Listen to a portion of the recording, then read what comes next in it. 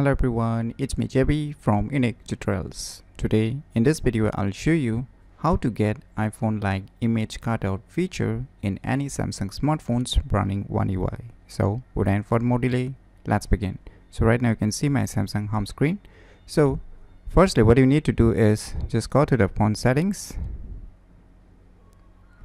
and just click on this software update and click on this download and install, and check for if any newer software updates is available or not for your respective Samsung smartphone. So right now in my case my software is up to date. So firstly kindly check for any software updates, and after that just open the Samsung Gallery application.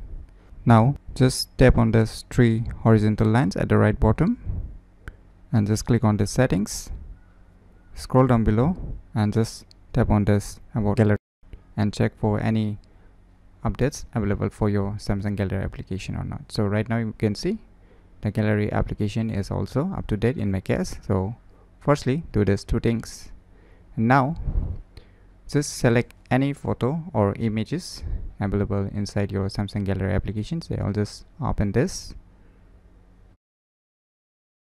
Now you can see here one image, right? So I want to cut out the only the image, that is the only this person's picture. I don't want the background. So what I will do is just tap and hold.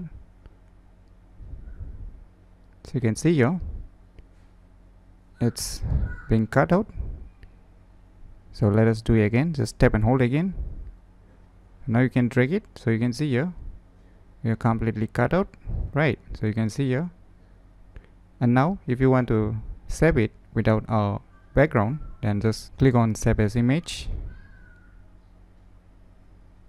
Now it will be saved on your gallery application. Just move back. You can see here the image which we have cut out without a background.